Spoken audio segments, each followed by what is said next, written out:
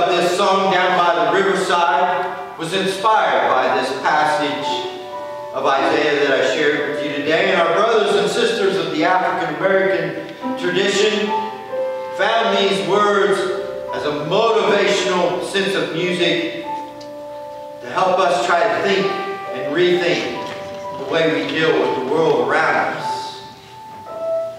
We can go out and be the Hitler and the Napoleon of the world and try to conquer.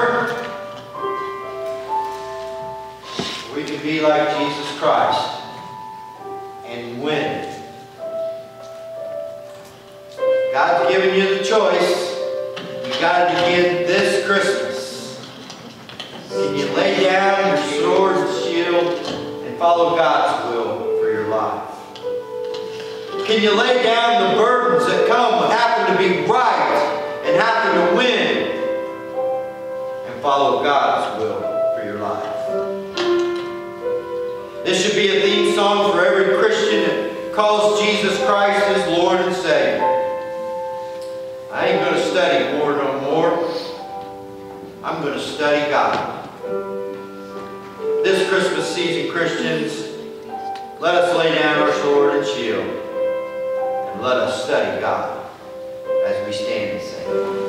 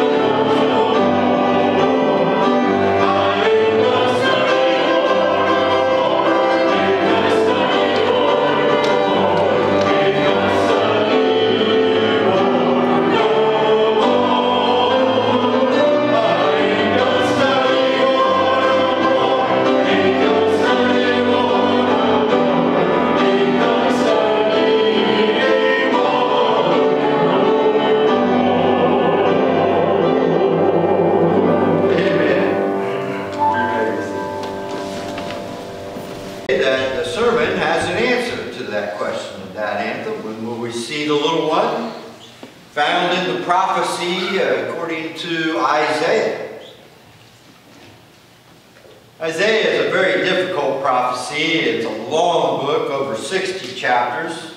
Most biblical scholarship almost attributes the book now as 3 writers all combined together to make one book, full of many prophecies that are centuries old. It's dated somewhere around the 8th century before the life and times of Jesus of Nazareth.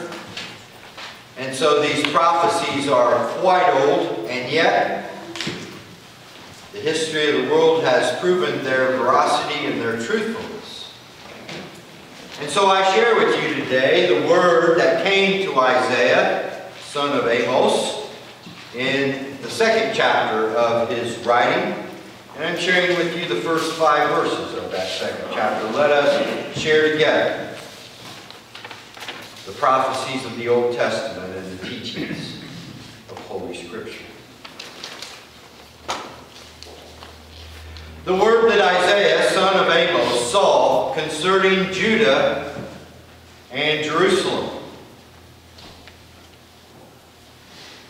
in days to come, the mountain of the Lord's house shall be established as the highest of the mountains,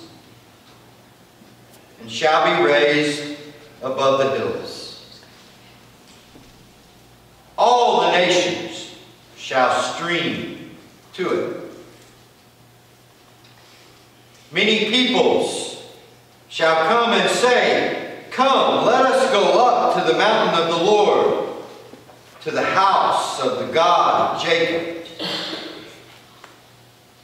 that he may teach us his ways, and that we may walk in his paths. For out of Zion shall go forth instruction, and the word of the Lord from Jerusalem. He shall judge between the nations, and shall arbitrate for many peoples. They shall beat their swords into plowshares, and their spears into pruning hooks. And nation shall not lift up sword against nation, neither shall they learn war anymore. O house of Jacob, come, let us walk in the light of the Lord." May God add God's blessing to the reading of the Word.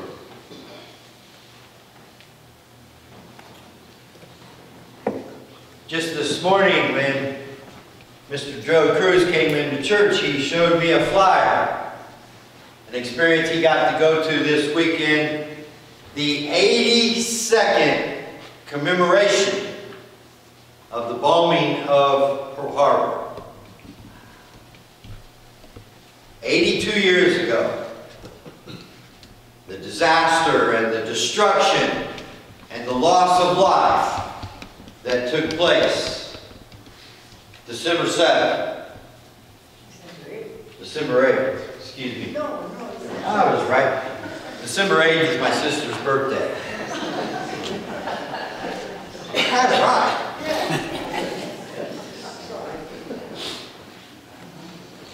And you know, even though I even wasn't around when that event took place, I still feel the sadness and the gloom and the grief for the loss of life that occurred on that day.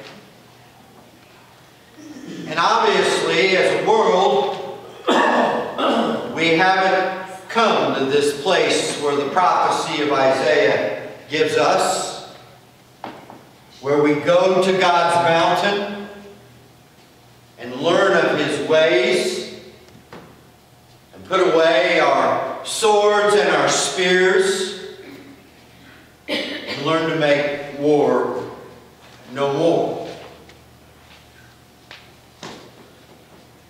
In Sunday school this morning, we had a conversation that dwelled around prejudice and classification of human beings.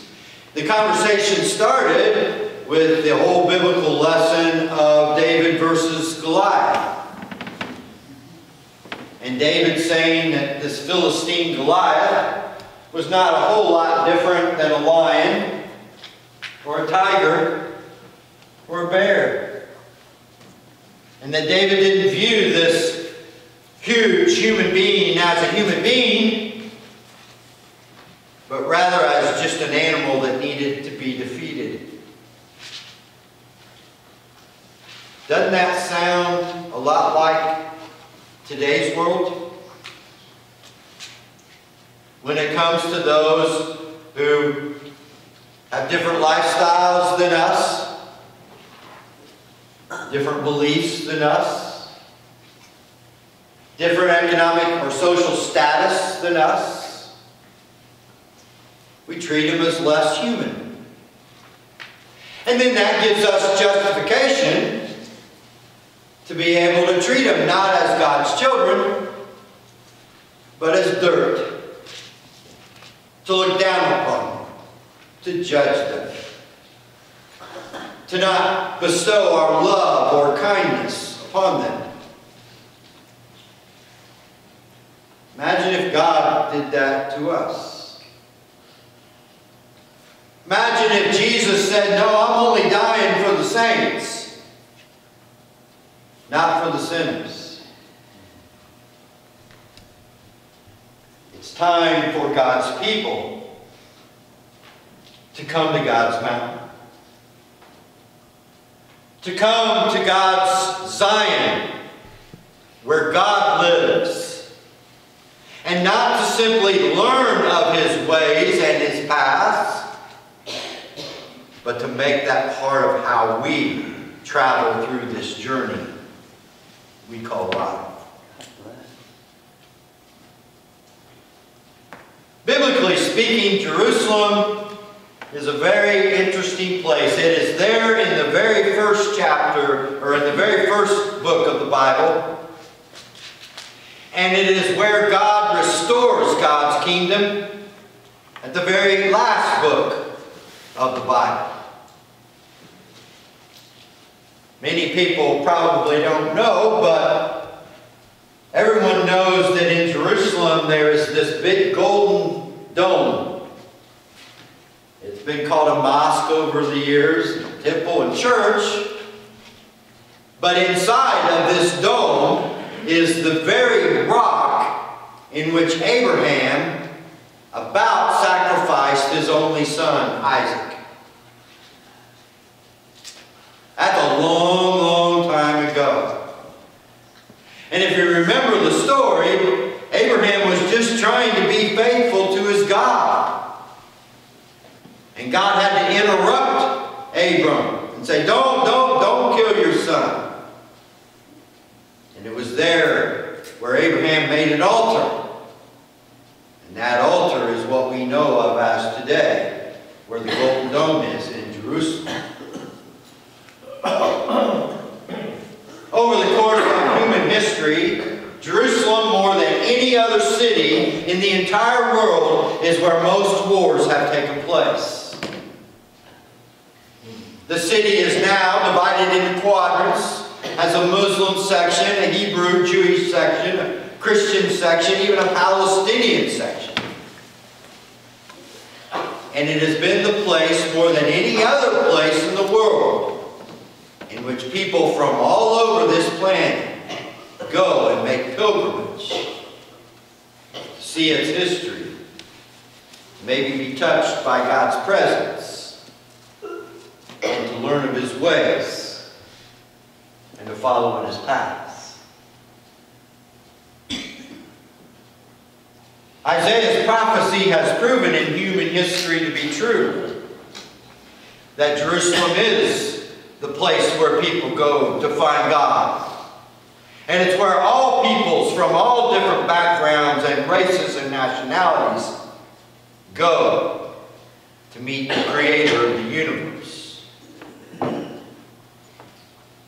In the Christian faith, this passage from Isaiah has been interpreted to mean God's Son. The one born in Bethlehem, and the one who was murdered just outside the gates of Jerusalem, and who rose again. Christianity believes that this passage applies to Christ because Christ was the living Torah of God. He followed all the instructions of the Old Testament, and He said to people, I didn't come to annihilate or do away with the Old Testament. I came to fulfill it. And how did He fulfill it? He followed the commandments. He didn't steal. He didn't lie. He didn't kill. He honored the Sabbath and His earthly mom and dad. He never took God's name in vain. He never put anything in front of God. And he followed God's will, even to death on a cross. And he, like the Old Testament, told us to follow in his path. Or as Isaiah says, to walk in the light. In our Sunday school discussion today about prejudice, and racism, hate, and classification, one of the class members said, well, if we simply would love others the way we wish to be loved, this wouldn't happen, would it? And the class had to agree. So what is it, body of Christ?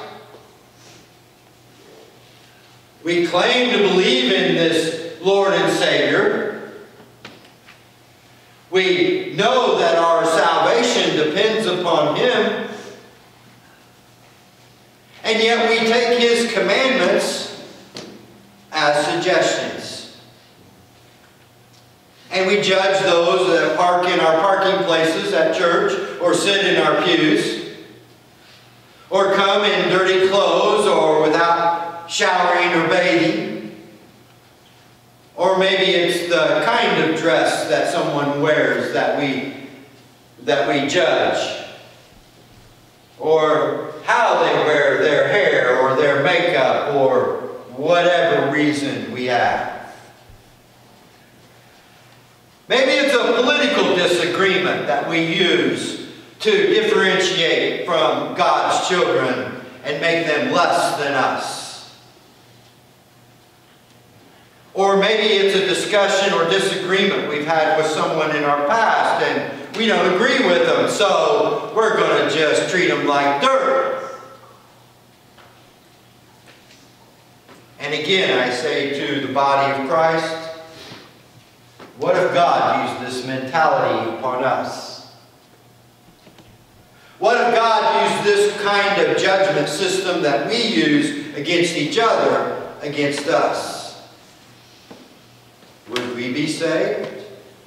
Would He have died for us?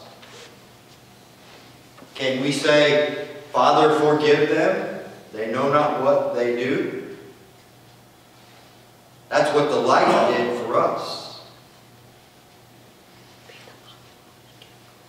My problem with Christmas in 2023 is that it's about the lights and the gifts and the presents and the parties. And it's not about the reason for the season. Today's attendance in this room is a great indication of this. Because you know the vast majority of Americans are going to celebrate Christmas. But how many of them are going to walk in the light? And one of the conclusions that we came to in today's Sunday school class is how many Christians who claim Jesus as their Lord and Savior are going to come to the light and walk in the light. Or are we going to think that the ways of the world is where we find our wisdom and instruction and our salvation?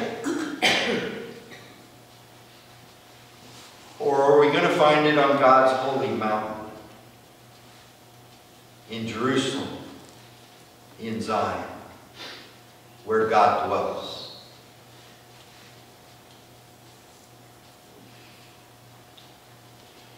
We have seen in our past individuals who walk in the light and who go down in history. I think of the battles that Martin Luther King Jr. fought when I was a single-digit young man, and fought against the powers of America, the presidents, the police forces, the social concept of what was supposed to be right and what was supposed to be wrong, and challenged Americans as well as Christians with his dream. A dream in which every person would be judged by the content of their character and not the color of their skin. We talk about Pearl Harbor to open this message. That's 82 years old. That dream of Martin Luther King Jr.'s is over 50 years old.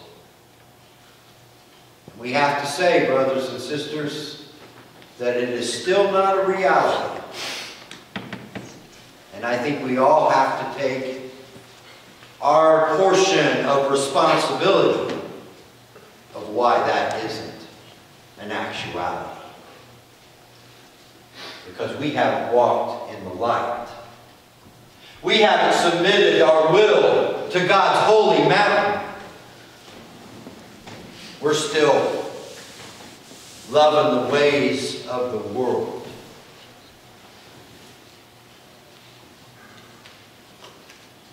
This message of Isaiah is repeated throughout the Old Testament and the New Testament. The urge and the exhortation to come, let us go to the mountain of the Lord, to the house of the God of Jacob, that he may teach us his ways, and that we may walk in his paths, is still being ignored. For it's not the lack of God's effort that we don't know the instruction. It's not the lack of God's pronunciation that we don't hear his word. It's our unwillingness to give up our own desires and goals and dreams of life and follow his. I imagine Jesus had a choice too. I imagine that's what the temptation of Scripture talks about. He'd been in the wilderness for 40 days. He hadn't eaten a thing. He was hungry. And the tempter came to him and said, you can turn those rocks into loaves of bread. What would you do? Hey, you could be the most powerful person in all the world. You can rule over all the nations of the world. You can say how it all goes on this planet. What would you do? You can throw yourself down, Son of God, and the angels will grab you before even your foot is dashed against the stone. Would you give it a shot? Would you test God? Or would you follow God's will for your life? You know, when I hear about the war in the Middle East, when I hear about young people being killed in our streets, I wonder when we're going to lay down our swords and our shields. When we're going to finally see what violence does for our culture. When are we going to learn to be like Christ and be a peacemaker? Peacemaking doesn't mean you just say yes to everything. But peacemaking does mean that you don't pull out your sword and strike someone down. I think it's time for God's church to go down by the riverside. We're not going to study war no more. Instead, study the ultimate peacemaker. Study the ultimate one that knew how to resolve conflicts and to know how to make peace between nations and between nations and God. It is Jesus that through the cross made peace for all of us, and that our sins are not held accountable to us anymore. And yet here we are at